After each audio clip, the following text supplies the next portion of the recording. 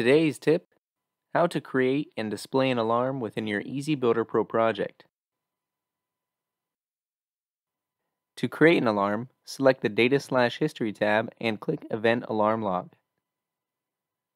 Within the following menu, select New to create a new alarm. Specify the type as either bit or word and define the read address and condition. Within the Message tab, specify the content of the alarm's message.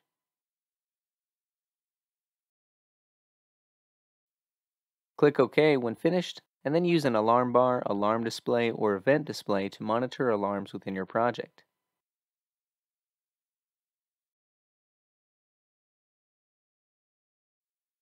To view a historical record of alarms that is retained through PowerCycle, please ensure that History is enabled within the History/Control tab of the Event Alarm Log, and then use an Event Display object.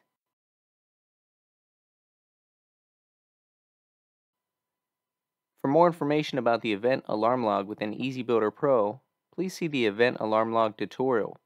You can find a link to this video within the description. Thank you for watching this quick tip created by Weintek USA support.